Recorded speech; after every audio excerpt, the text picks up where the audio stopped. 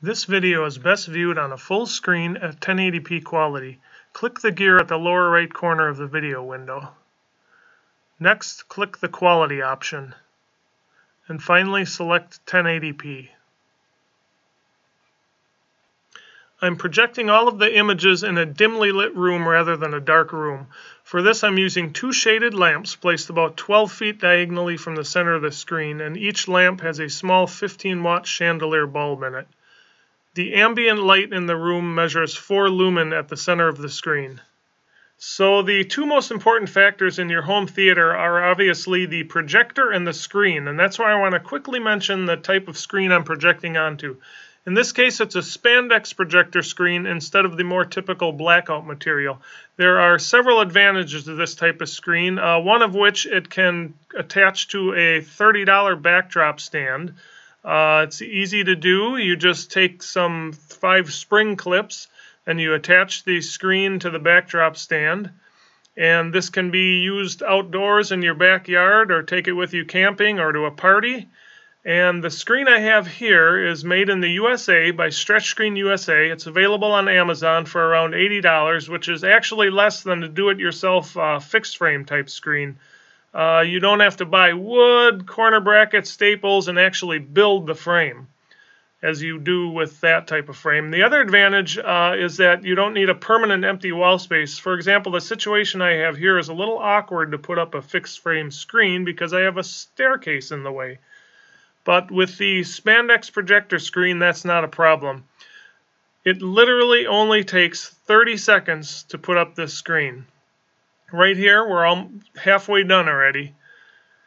It just simply attaches to 5 small hooks that are in the ceiling, and you can barely see them. And the corner brackets, the bottom corners, attach with a bungee to something as simple as a water jug or whatever you want to use for that. And there you have it. The screen is completely up. So here you can see the Spandex projector screen produces a really good image, but that's only half the story. Check this out. If we pick up our camera and walk around behind the screen, you can see that the Spandex projector screen can also act as a backlight screen. That's like getting 2 screens in one. No other type of projector screen can do this.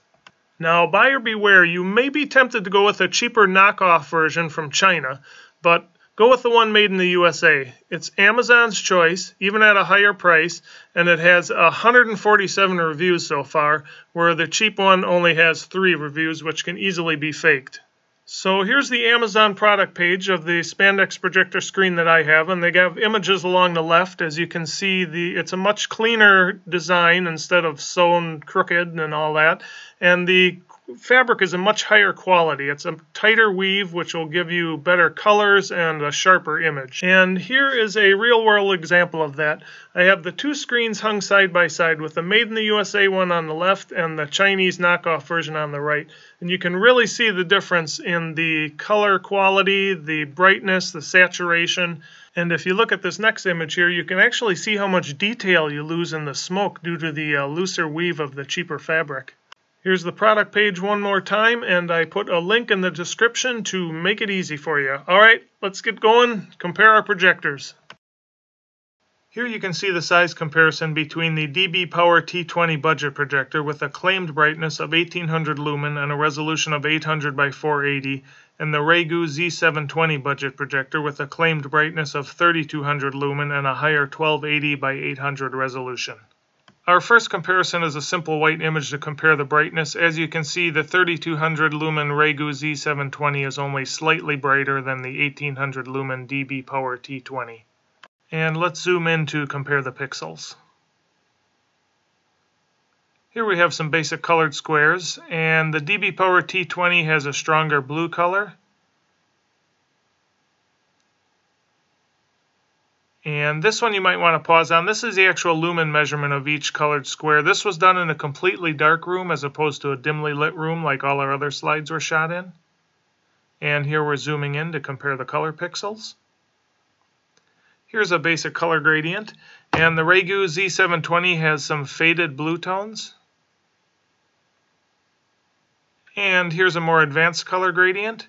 Neither projector has very smooth transitions between the colors. You'll notice the DBPower T20 has better shadow transition.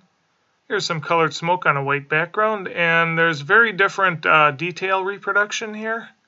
And we'll zoom in, remembering the Ragu has quite a bit higher resolution, but it didn't reproduce the green details too well. Here's the colored smoke on a black background. The DBPower T20 has stronger blue colors. And let's zoom in this one to compare the details.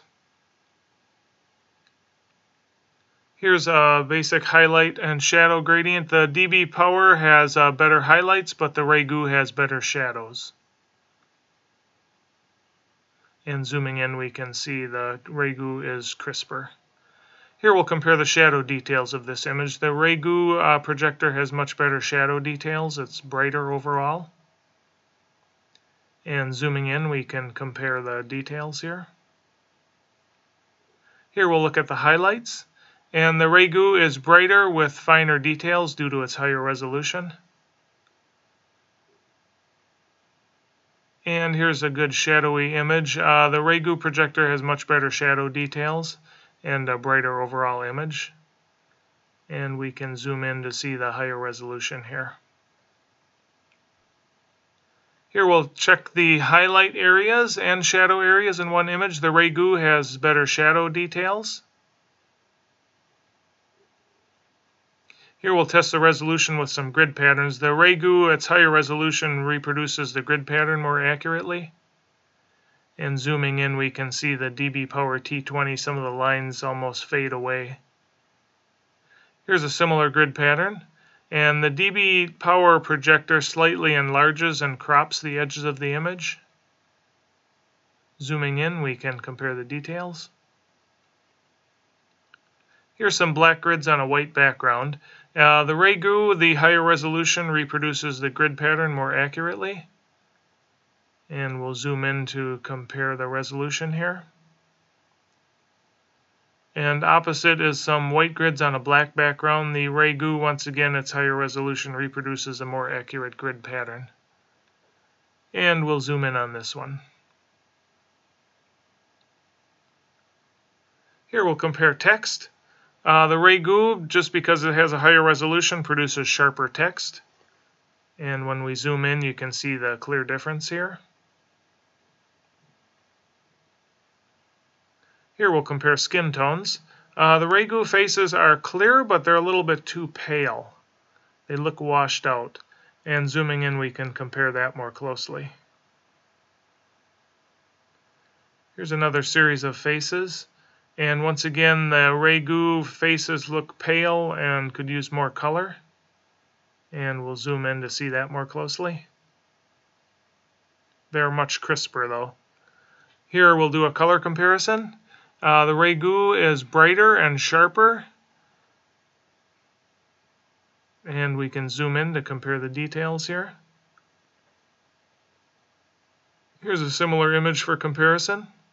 And the Ragu, some of the colors are much brighter, but they seem to be not as saturated. Here's a lower contrast image with some fog. The Ragu, once again, looks a little bit washed out and could use more contrast. Here we'll do a color comparison. Notice the lighter yellows and brighter shadows of the Ragu Z720. Here we'll check the sky, and Ragu is sharper with better shadow details. And we'll zoom in to compare the details here. Here's a high contrast image, and the Ragu is a brighter image but seems a little bit washed out as some of our other images did. And we'll zoom in to compare that here. Here we'll compare the contrast with this image. The Ragu, simply because it's brighter, has better contrast, but the DBPower T20 looks good as well. But when we zoom in, we see the lower resolution of the T20 doesn't match up. Here we have a dimly lit scene, and the Ragu projector has much better shadow details. And next we'll zoom in on the pyramid to see the higher resolution of the Ragu produces a sharper image. Here's a sunset scene for comparison. The Ragu produces a much brighter image. And a bridge at night lit up. The Ragu, it might be a little too bright. If you look at the sky, it looks a little bit too blue for a nighttime sky. And zooming in, though, we can see the Ragu has much better details on the bridge. Here's another night shot. And the Ragu is much better with better fine details. And when we zoom in on the background, we can look at the fence, so you can barely see it from the DBPower T20 projector. Here's a train with some green paint. The Ragu projector has sharper details and better shadows, but you lose some of the texture in the green there. When we zoom in, you can see that. Here's a balloon in a dark sky. The Ragu is much brighter overall. And some fireworks in a dark sky. The higher resolution of the Ragu projector maintains better fine line details. And our final image, a night scene with some stars. The Ragu Z720 has better shadow details and sharper stars. Zooming in, we can see the clear difference here. Next, we'll compare the DBPower T20 budget projector to a full-size name brand BenQ projector that's rated at 2000 lumen.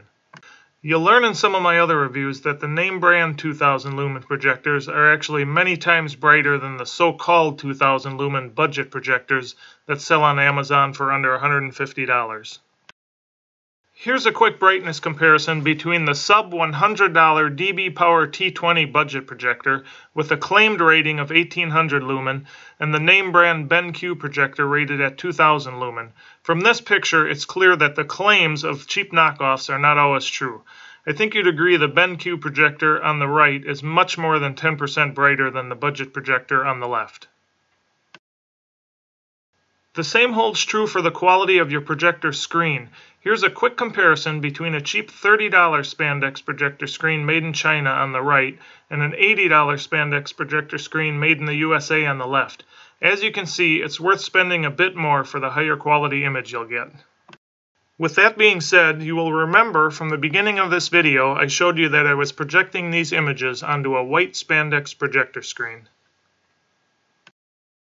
However, if you want to use your projector in a room that's not totally dark, or if you want to use it outside, like in your backyard for an outdoor movie, or take it camping or to a party or something, there are two things you may want to consider: a brighter projector and the darker silver Spandex projector screen.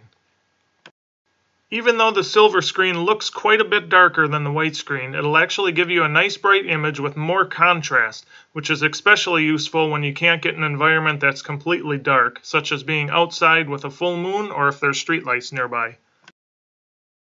Now, the other benefit of the darker silver Spandex screen is that you won't have to wash it as often if you accidentally drop it on the ground, because you won't notice dirt as much on the darker fabric. But keep in mind, if the Spandex screen does get dirty, you can just throw it in the washer using cool water and then dry it for 10 to 15 minutes in the dryer and it's good as new. That's not as easy with some other types of projector screens. And finally, you'll remember when I showed you the rear projection ability of the white Spandex projector screen. Well, the silver screen has that same ability. Okay, let's continue with our BenQ comparison. Here you can see the size comparison between the DBPower T20 budget projector with a claimed brightness of 1800 lumen and a resolution of 800 by 480, and the full-size name brand BenQ W1070 projector with a brightness of 2000 lumen and a higher 1920 by 1080 resolution. Our first comparison here is a simple white image to compare the brightness. As you can see, the so-called 1800 lumen DBPower T20 budget projector is nowhere near as bright as the 2000 lumen name brand BenQ projector.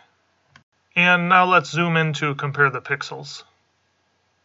And next we have some basic colored squares with the BenQ being much brighter. And you may want to pause on this image. This is the actual lumen measurement of each color.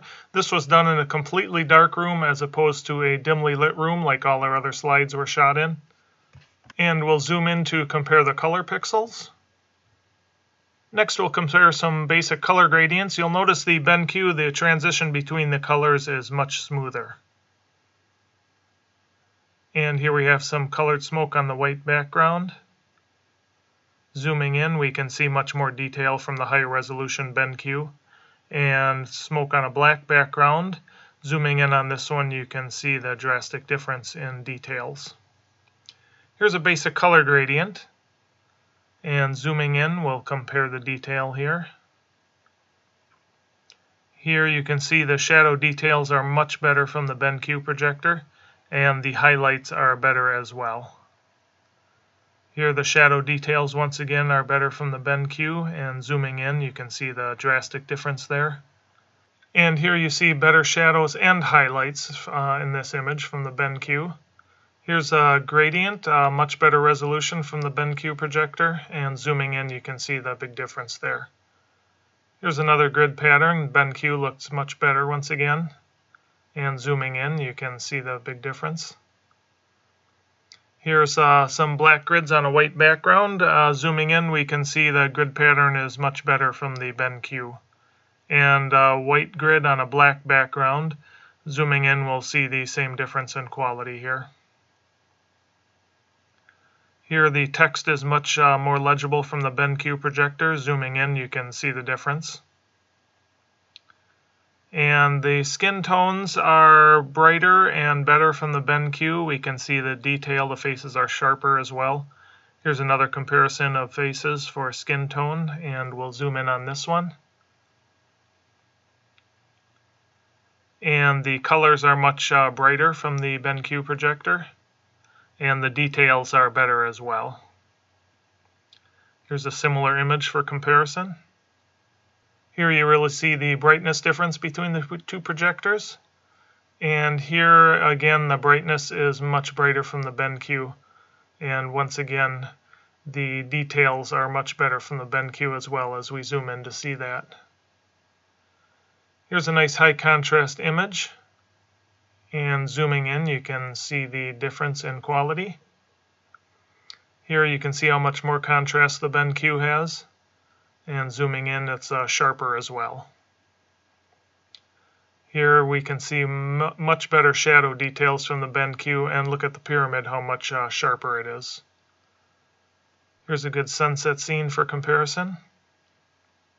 And a night shot. Zooming in, notice the detail on the bridge. And notice the fence in the background, how much more detail you pick up from the BenQ projector. And when we zoom in on this image, you will see how much sharper the higher resolution BenQ is. Here's a nice night shot of a balloon. And some fireworks. The fine line details are much better from the BenQ. And our final image, compare the stars in the sky. Zooming in, you can see the big difference there.